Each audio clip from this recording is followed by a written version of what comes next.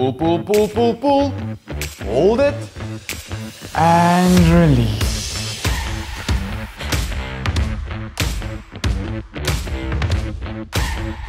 In exactly 10 seconds, the nicotine inhaled from a cigarette hits your brain. A neurochemical explosion takes place. Dopamine and other endorphins take over your stresses and calms you down.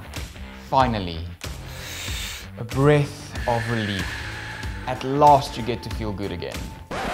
The relief is short-lived, however, as a coworker pulls you out of your smoke break, back to the rat race you go. Believe it or not, this is the situation of more than 40% of adults worldwide. And every year more than 200 million people try to stop smoking. The funny thing is, most smokers state that they are aware of the risks involved. Some smokers even open up and say that they're afraid to stop smoking because they've heard that people who stop smoking gain a lot of weight. So the question for today is it true?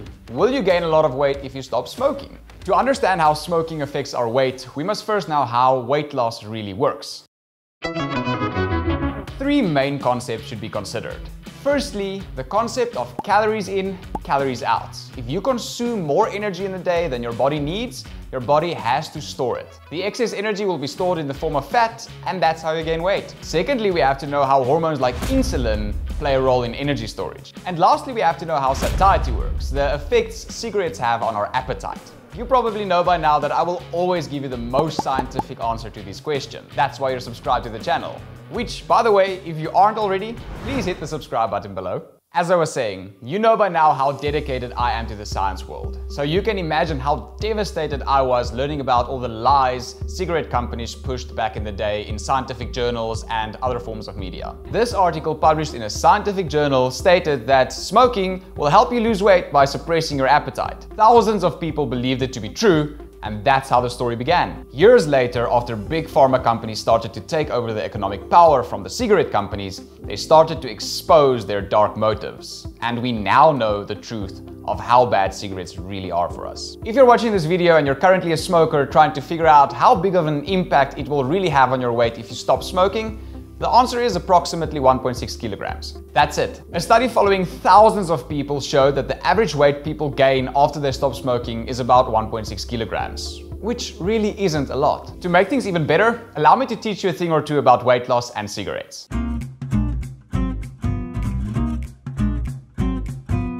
We all know that cigarettes have nicotine in them. And we also all know that nicotine is the reason people get that feel-good sensation. But what we aren't aware of is that very molecule is also the thing that causes damage to the inner lining of our blood vessels, leading to thickening of the arterial walls and can eventually cause blood clots, which leads to strokes and heart attacks. What this also does, it decreases the ability of a hormone called insulin to transport energy, glucose molecules from the blood into the cell wall to be used as energy. This is terrible, and this is called insulin resistance. It is also the precursor for developing diabetes type 2, which, trust me, you don't want. Once you're a diabetic, there's no coming back from it. You'll be reliant on insulin injections and pills for the rest of your life. But let's not wander into that deep hole. That first paper I showed you stating that cigarette smoking suppresses appetite, there's actually some truth behind it.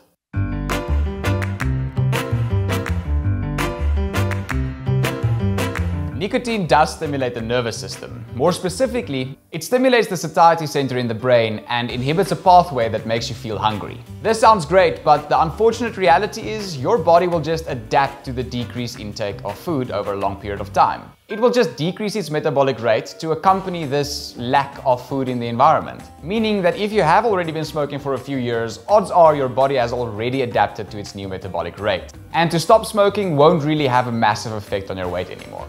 So the only question remaining is, should you give up smoking for that small risk of gaining a little bit of weight? Because odds are, if you stop smoking without a nutrition plan in place, you'll most likely gain a bit of weight. In my honest opinion, while I was first studying non-communicable diseases, meaning lifestyle diseases that aren't transferred from one human to another, I was shocked at the sheer amount of research showing how scary cigarettes can really be. Almost every single disease I delved into stated that the primary trigger, the primary cause was cigarette smoking. I mean heart disease, atherosclerosis, cancer as we're all aware of, even arthritis. And the list goes on and on and on. So yes, double yes. If you just spend a little bit of time learning the concept of calories in, calories out, you can undoubtedly drop the cigarettes without gaining a single kilogram of weight. In fact, in the long term, improvements in hormone health and insulin sensitivity could all in all just help you lose more weight. I've had clients in the past who joined my program and stopped smoking, and their results were incredible.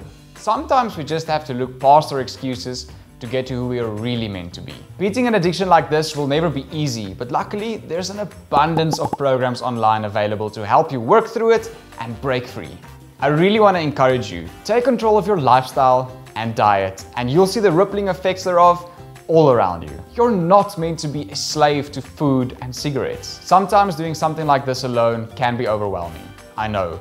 You're more than welcome to say hi on Instagram. My DMs are always open. I love to help. I hope you gained some value from this video. The next one's gonna be on coffee and how that affects our weight and our body. It's going to be a good one. I'll see you there. As you know, we post every Monday evening. All right, remember to subscribe. I'll see you in the next one. Cheers.